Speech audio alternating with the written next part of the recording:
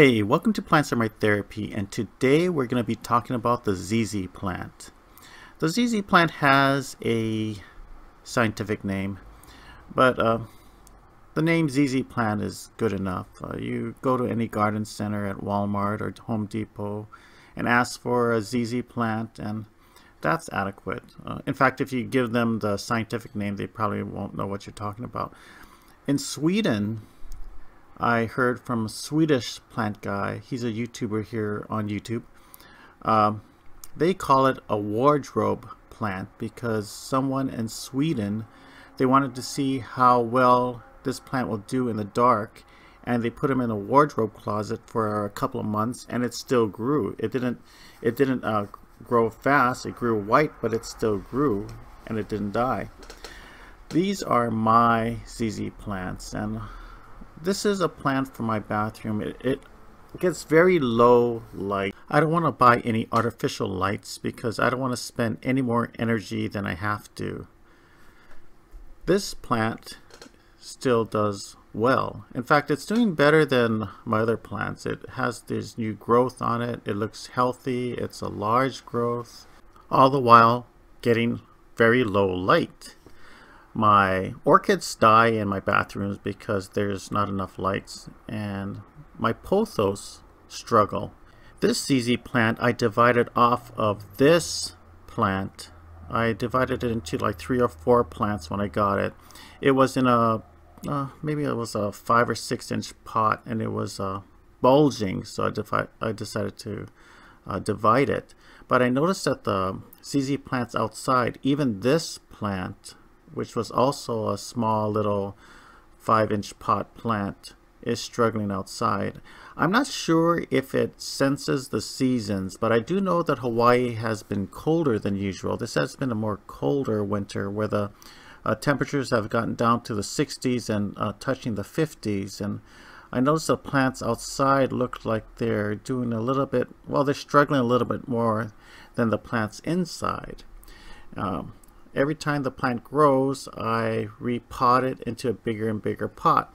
This ZZ plant I got a couple years ago, and it has always been thriving. I always left it on the windowsill, and finally, when I repotted it, I finally repotted it in a pot that was too big. But this plant does well. I mean, I don't know how many times I didn't water it.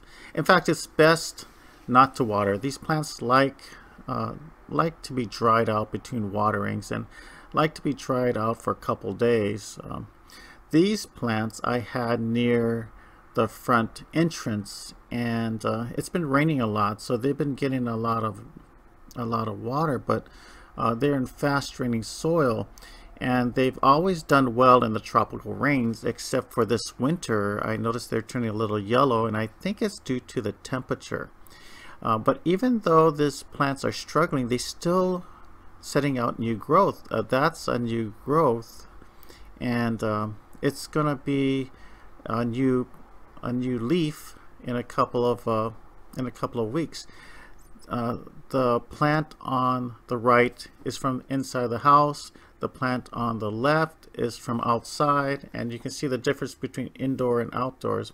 And this ZZ plant I propagated from a leaf cutting. I just found this leaf on the sidewalk, and I just stuck it in the ground as plant. Okay, this little guy is my experimentation where I propagated from a leaf. This little guy has a little root ball, or root the size of a garbanzo bean, and it looks really cute. But the problem with that is that that plant has been that size for about several months, probably close to 6-7 months. These are my ZZ plants. If you're going to propagate one of these plants, it's best to propagate it by division. The next best way to propagate one of these plants is by stem cuttings. I will never again try to propagate a ZZ plant from a leaf cutting because they take too ridiculously long to do anything. The propagation of a ZZ plant is very similar to the propagation of a Sansevieria or a snake plant.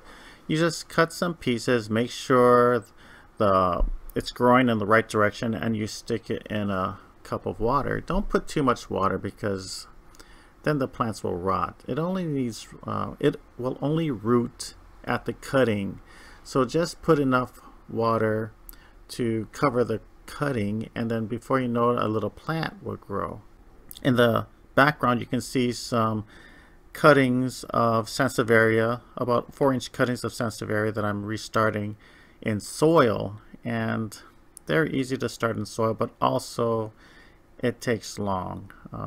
They will root, they will grow, eventually they'll turn into another plant, but I don't see any benefits to growing any ZZ plant or Sansevieria by clippings or by leaf cuttings, because even though you end up with a cute little plant, you're going to have that cute little plant longer, and like with babies, they take more care. Since the pot that you'll be planting them in is smaller, it'll dry off quicker, so you're going to have to check the watering.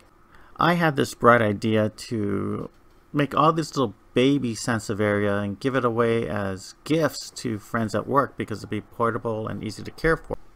But I found out that I don't have the time nor the patience to do that. I mean, in my mind it was a pretty good idea, but I don't have the patience for this. And I have a lot of ZZ plants and Sansevieria plants, and I don't want to just throw away these clippings that I started, so I'm just going to put it in a community pot because they both require the same things. In my potting mixture, I have about 2 parts of potting soil, 2 parts of perlite. This is for drainage, aeration, and moisture.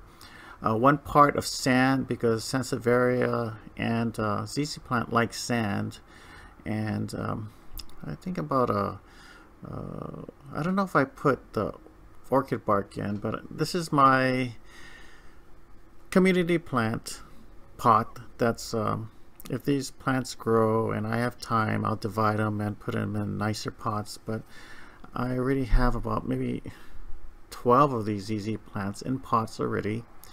And I have probably over 10 of these Sansevieria plants, just the green ones. So I'm just going to give these clippings a chance. I'm going to put it down the hill under some shade, and if they grow, they grow. If they don't, well, to sum up, the ZZ plants is one of the easiest plants to care for.